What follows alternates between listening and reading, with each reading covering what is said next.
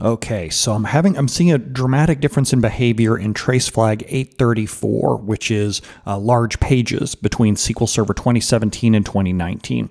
Here's what's going on. So I got SQL Server 2017 here. I'm on a pretty recent cumulative update. I'm using about 10 gigs worth of RAM. If I go in and look at my SQL Server settings, let's go into properties. Max memory is set to 10 gigs. And then also if I look at SQL Server's startup parameters, I have trace flag 834 turned on here.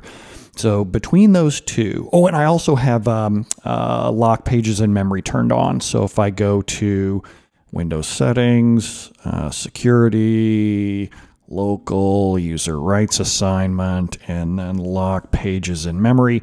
My SQL Server services inside there. So the combination of those, if I close out of a bunch of stuff here and shut down the SQL Server, the combination of those means that when SQL Server starts up, it's going to use max memory, and it's going to have all large pages for that. So it's going to grab all 10 gigs worth of RAM, lock them down just for SQL Server. So notice that right now I've got only 1.2 gigs of memory in use at the OS level. I'll go ahead and fire up SQL Server, start him up. And then within a matter of seconds, SQL Server allocates the 10 gigs and boom, that's done. So we got all 10 gigs available to us. Now notice that I had both lock pages in memory turned on and trace flag 834. But now let's see what happens when I try that same exact thing with SQL Server 2019. Just a sec. All right, so now we're over in SQL Server 2019, different VM. This is Windows Server 2019, which could also be a difference here too. Haven't narrowed down what the exact root cause of it is yet, if it's a SQL Server problem, if it's a Windows problem. So I've got SQL Server is started up. It's using about 10 gigs of RAM. I have lock pages in memory configured, and I have max server memory set to 10 gigs. So 10 gigs there, but I do not have trace flag 834 turned on this one yet.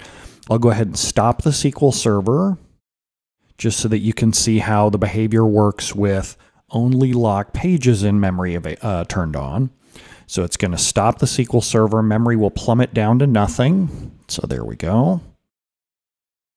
And then now let's start it back up again, and you can see how much memory it uses. Start. Yep. Yep. So it fires up, uses about 10 gigs worth of RAM. Off we go. Now, let's go ahead and change the config manager. Let's go ahead and fire up the configuration manager, and we'll grant it trace flag 834, which is large pages. So startup parameter minus T834, add, and OK. Yep, I know it won't take effect until the reboot. That's fine, or until the service restart. So now let's stop the SQL Server again. Yep, I'm sure. Yep, I'm sure. Memory plummets down to nothing.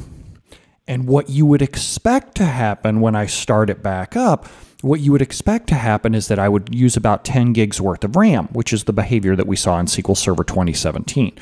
Let's go start her up and watch available memory, watch memory in use and available memory. Boom, the box is gone, it's vaporized. It takes up every single byte of memory.